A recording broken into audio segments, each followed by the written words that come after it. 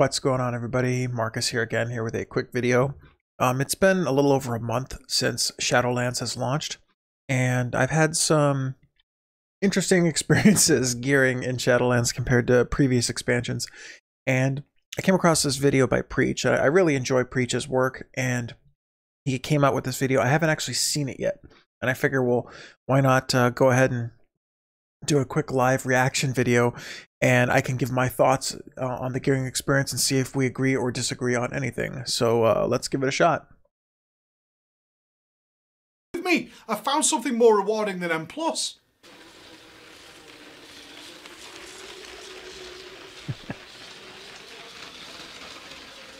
His videos they're getting funny with this little quirky stuff.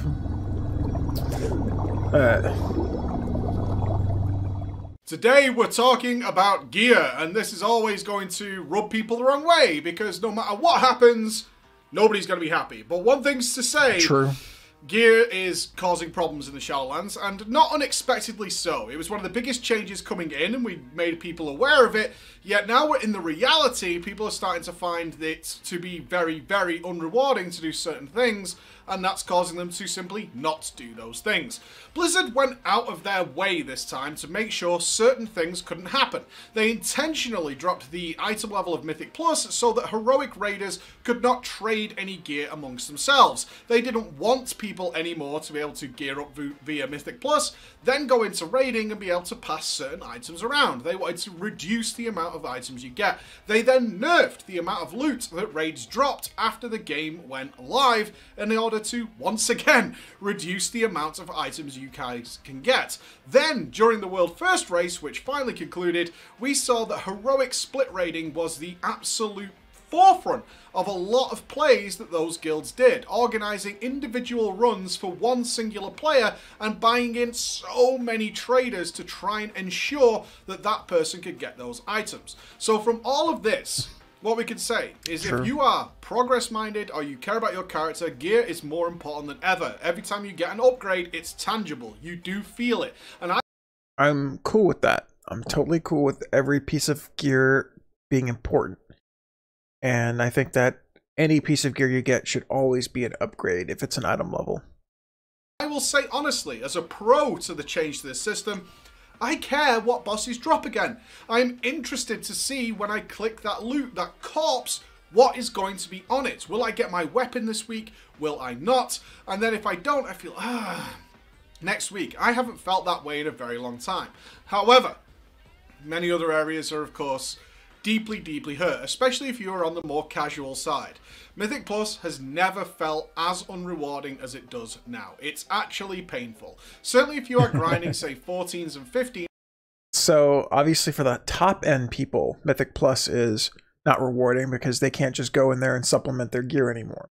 For players like me, it's actually been quite rewarding because it's a way to supplement the fact that I'm not getting anything from the boss drops. I've gotten one piece of gear in the 2 or 3 weeks of raiding on 2 separate tunes.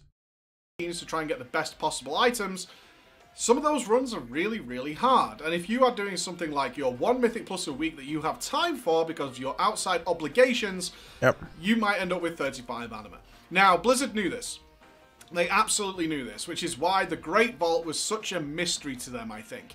We talked about it in a couple of videos during the alpha and the beta, is that the Great Vault potentially could have offset absolutely everything. By providing players with a choice of up to 9 different items, it was technically possible that a player within 9 weeks could do 1 Mythic Plus or do a bit of a raid boss and then get absolutely bis gear from that very, very quickly. And I'm not talking about close not quickly, to bis though. or Titan Not Forge quickly, bis, that's a where it was lie. kind of like, well, there's still room for improvement. But They could get absolutely idyllic items very, very quickly because they were presented with so much choice. And I think Blizzard was terrified. They were terrified that the Great Vault could provide such rewards, meaning players were able to just be done with their characters very quickly through their own means. And therefore, everything else had to be dropped around it. Some of it maliciously, which I do believe the heroic and Mythic Plus item level changes were done maliciously.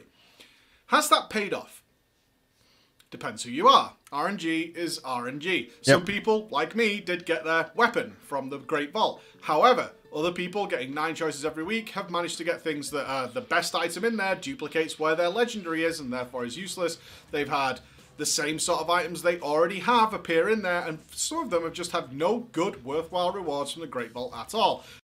So let me comment on the Great Vault. I love the concept of the Great Vault. I do. I think the Great Vault is awesome. I think that the fact that, like, even if you only do the first 3 bosses, there's a chance you might get Denathrius trinkets out of your Great Vault. I'm okay with that. The problem is, just like Preach just mentioned, is the fact that you might get a piece of gear that you just don't need. And this is the problem that Blizzard has once they got rid of Master Loot, is Blizzard is now in charge of what you get and when you get it. And when they reward you with a piece of gear you already have, or already have the same amount of level in a slot, is essentially a waste. It really is. If you're not progressing your character every single week, if you're not getting some type of upgrade on your character every single week, it's a wasted week. It really is.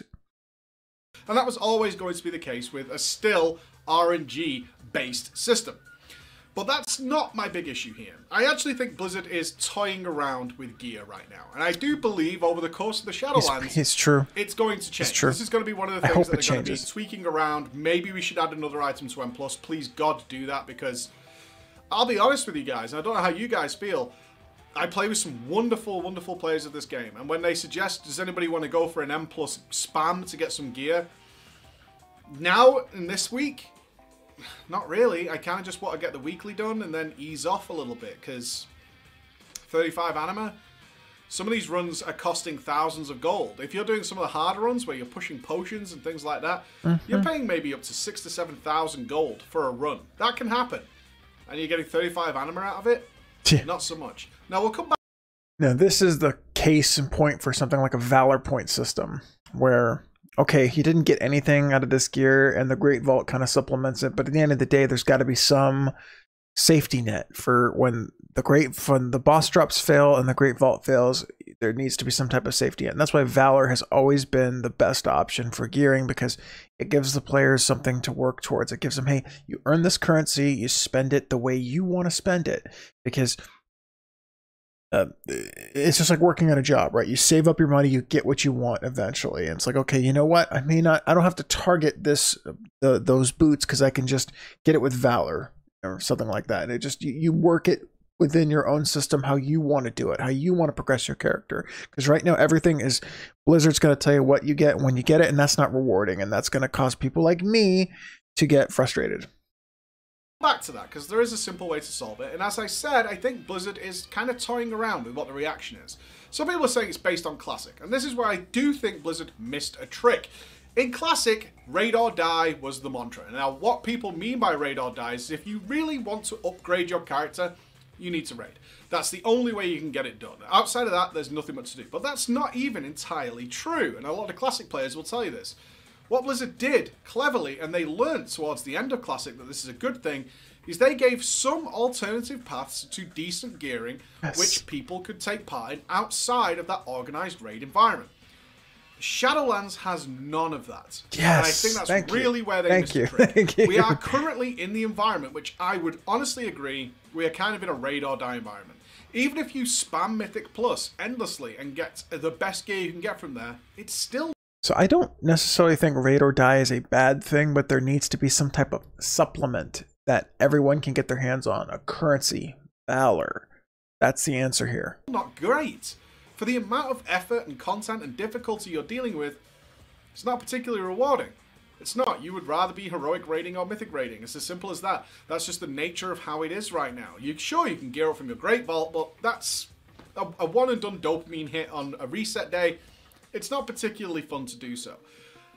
What can you do outside of M+ and raiding? Well, you can PvP, but you're not going to get the good stuff until you get very, very good at it. Now, the argument is always going to exist that the absolute most difficult and the highest skilled content in RPG should reward the best stuff. I happen to agree with that, but that doesn't mean that the difference between that and everyone else should be astronomical. That doesn't make sense to me. That doesn't make sense to me at all. I think people should be able to chase stuff as very high. Probably not to the mythic level or to the absolute best level, but pretty close. To the point where they're not squashed by those players. I think that's a good line. If you're getting squashed by somebody because they mythic raid and you only heroic raid, or you do mythic plus at the highest level, that doesn't make sense to me. A lot of those dungeons are extremely difficult, and the same with PvP. Once you start playing at the highest levels, it gets very, very complicated, and you need to do a lot of stuff. They shouldn't be too far away if you just want to gear up and you're not quite as good as those guys. I think that's totally fair. But right now in the Shadowlands, there's nothing to get outside of those environments. Nothing worthwhile. We have renown sets, which are 50 item levels below getting mythic quality gear, and they're gated by time on doing your renown. Now, that will ease up over time, but it's still not good gear. Heroic dungeons, M+. That's it. There's nothing. There's nothing for people to chase outside of some sort of organized content. Now, I know it's an MMO, and are you being hypocritical? No. There's a line to be drawn, because I'm also not saying that things like gaining gems should give you mythic quality gear like we saw in Najata. That was ridiculous as well. There's a line to be drawn in the middle here. There's some sort of fine line where players, which they could do in Classic, chasing some of those epic items down, some of the crafting you could do, especially in the Burning Crusade. Professions are woefully useless in the Shadowlands, and they shouldn't be. Chasing all these things down that you could do on your own, if you want to, and get you really good stuff, maybe not the best stuff, is worthwhile. If it takes some effort and it takes you on a different journey, that's fine. We have legendary items in the Shadowlands. Now, the legendary system encapsulated within itself is really good. I like the legendary system. We're looking to start crafting off pieces if you want to. As long as you get the effect, you don't need to upgrade the item level too high, and you can put your soul ash elsewhere. The only issue with it, I would say, is the rather tedious Torghast grind. That's something I don't look forward to any week, and I love Torghast. I just don't like the way it's done for soul ash. That's the only difference. Yeah. But outside of that, what can we do? I'm okay with the legendary system. Are they expected to grind M+? Because that's a big investment. They can maybe do 1, 2 a week. They're hoping for the guild vault, and that's it. What can they do outside of that? World quests are completely useless. Yeah. Even when they upgrade, they're still going to be useless compared to just doing. I keep saying that's the third or fourth time I've said Valor points, man. Either. And outside of that, there is nothing. I think Blizzard really missed a trick here in providing some stuff that's open world that's not as good, but is something people could go on. I would look to the tier 0.5 quests as a good entry into that, into Classic. When they brought them in, they were really popular. They boosted people up to a good, solid raid level without requiring too much effort outside of it. Badges and gems, upgrade systems are probably worthy of making a return. It's probably time they did that. If we look exclusively at dungeons and PvP, where they're taking up to 9 weeks to gather a full decent set of 200 gear doing PvP, if we look to those guys are doing potentially hours and hours, and I'm sure there's some people watching right now who've done maybe 10 plus dungeons and got nothing out of it but 35 anima. Those guys need some sort of backup. If the system is to remain, they need some sort of backup where they can get out of my head, preach. Because even if they didn't get the drop they wanted, get out of my still head. Work so let me just pause it here really quick and just say that that part of the problem with not having a backup system is you get into a position where you have a casual player like me. I consider myself now a casual player because I'm not playing that many hours. I still have heroic dungeon blues, and I'm doing normal and sometimes a little bit of heroic rating on my demon hunter. That's not good after a month. Like, that doesn't make me feel good about my character, and it's not going to help me continue to progress if I can't fill those slots. And of course, I guarantee you in my Great Vault, I'm not going to get those slots filled in. I have 171 boots on my Demon Hunter and a 171 chest on my Warrior. I guarantee you I'm not going to get those slots on my Great Vault. But I would be okay with that if I knew after a week I could grind Valor badges and just buy it. Something that needs to take place. Or either the loot needs to go up in Mythic Plus at least, so that it's worthwhile. I'm okay with that. Right now, what I'm seeing, and I've spent Mythic hours Plus and should hours not today be a supplement for heroic or mythic rating. They have run so many Mythic Plus dungeons and just got nothing worthwhile. And the only drop they got was the one they already had, or it was in a legendary slot, or it was just worse than what they already had in the first place. And they're doing it over and over again. It's got bad stats, and certainly the rating is in a similar scenario as I got a neck. It was just bad stats. That was the only drop I got. I couldn't trade it to anybody. All these early problems, which are early problems and will alleviate in time, but it's still not going to be good. I'm sitting here. Gear is a problem. I'm feeling it myself. Yep. As I said, if I'm in a situation where I would rather do something else than play with my friends and do dungeons and maybe get some people some upgrades, because the chances of that happening are so ludicrously low, even if we play exceptionally well, I'm not interested. My friends aren't interested. And hope is waning on what should we do here. Are we going to just be farming Heroic and Mythic forever just to get some stuff up? And when it comes to alts, sure, the game is alt-friendly. We can get our alts all caught up within a single week. We can be up to date with where our main characters are in terms of all the background stuff, besides Torghast Solash. We can do that in a week. Shall we jump into Swim Plus for some fun? Is it worthwhile? Should we do an alt raid? Can I work on something else? And that's the feeling I'm seeing everywhere. He's true, so man. Probably needs some adjustment, but I'm not putting the stake in it yet. Blizzard's trying something, they're sciencing it, they're trying to figure it all out, and I do want to see what you guys got. Has your guild vault literally rendered nothing, despite the fact that you've done so much stuff to unlock all those options? Or what is your feelings on this?